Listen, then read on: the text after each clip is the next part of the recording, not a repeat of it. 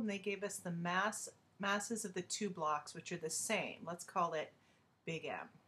Hold on. Big M. And they gave the masses of the two ropes, which are also the same. Let's call that little m. And they gave you the acceleration upwards, A. I like to redraw it like this. We have block A with this force going up, and then the mass of rope number 1 here, and then block B,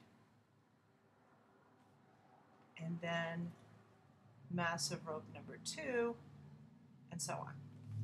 So we have different tensions. There's tension number 1 here, tension number 2 here, tension number 3 here, and tension number 4 here. So the 4 questions they ask you are A, this force, B, this tension, C, this tension, and D, this tension. So really that's what we're looking for. So let's start drawing free body diagrams.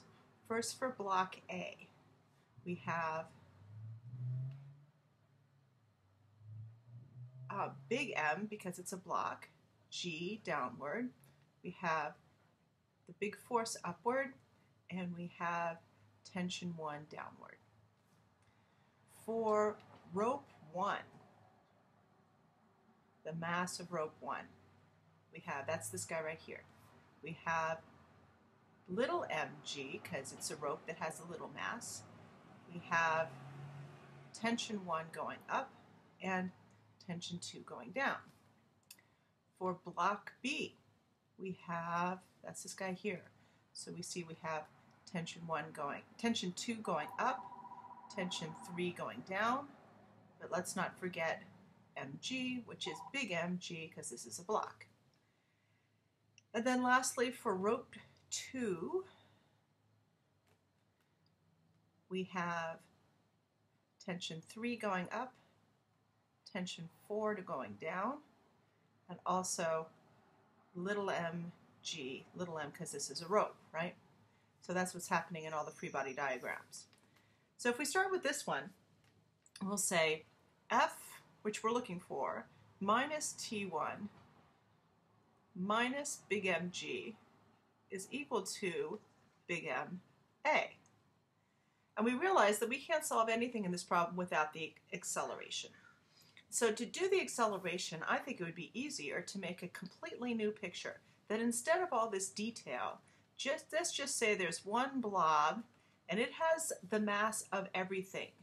2 blocks, so that's 2m, plus 2 ropes, that's 2 little m. And it's being pulled up with the force F. So this is the very, very not detailed picture of that. And its free body diagram would look like this. F up, 2m plus 2m, g going down. And so then you would have F minus 2m plus 2m g equals 2m plus 2m a. And since we know F and we know both m's, we can find A. Then once we find A, we put that in here. We know F, we know this m, so we can find T1. So now pretend we have T1. That's now answer B. Then from the next free body diagram, we can write another equation. T1 minus T2 minus a little mg is going to be equal to a little m A. So now since we have T1, we can put that in there and find T2. And then the last thing we have to find is T3. That's in this diagram. T2 minus T3 minus a big mg is equal to a big MA. So if this T2 that we just found, we stick that in here and we can find T3, and we're done.